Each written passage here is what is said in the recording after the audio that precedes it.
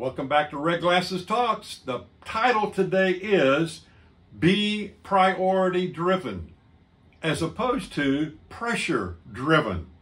So the passage we've been reading week after week is from Matthew chapter 22, 37 to 39, where Jesus said, the great commandment, love the Lord your God with all your heart, with all your soul, with all your mind.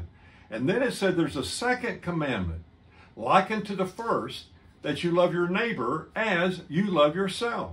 So we've been looking at, first of all, this third priority is a relationship with other people that are followers of Jesus. So we talked about the church, and we talked about how we are to function in a church in a healthy way.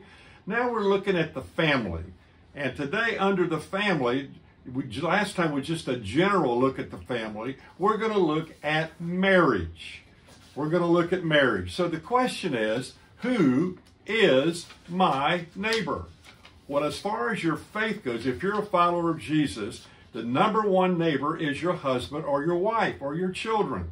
But especially it's related to marriage.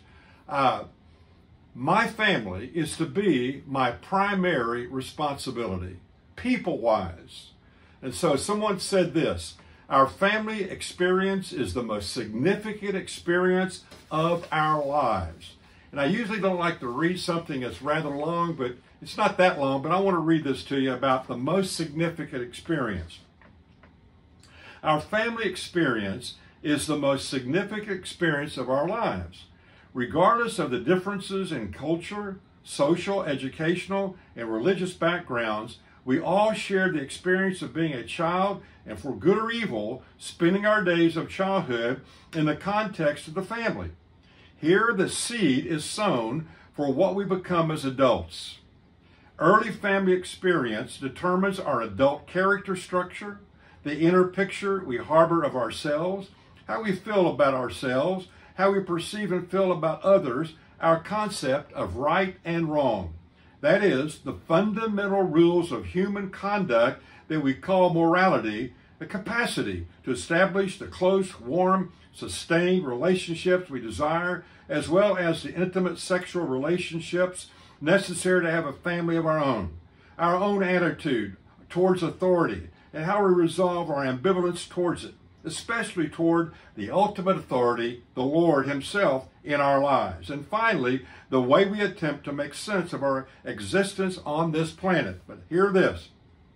No human interaction has greater impact on our lives than in our family experience. And so, as a result of that, let me give you a thought about marriage. And I could go on for days on the family and on marriage, and I've got a lot of material I've spoken on about that, and some written.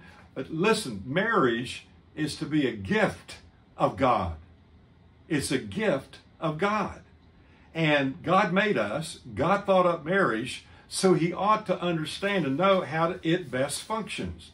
Marriage is God's tool or instrument to help us become like He wants us to be.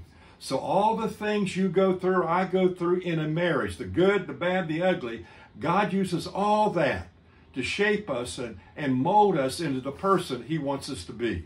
Now listen, the key to a good family is a good marriage. The key to a good family is a good marriage. So here's the proposition. A faulty relationship with your partner will affect your relationship with God. A faulty relationship with your God will always impact and affect your relationship with your partner. So, how about a healthy family? A healthy family and a healthy marriage needs to be based upon a healthy relationship with Jesus, and a healthy relationship with Jesus yields a healthy marriage. So, here's a couple of questions for you. How would you describe, right now, your relationship with Jesus? Number two, how would you describe your relationship with your spouse? Need to make any changes? Need to work on it in any area? You think about that.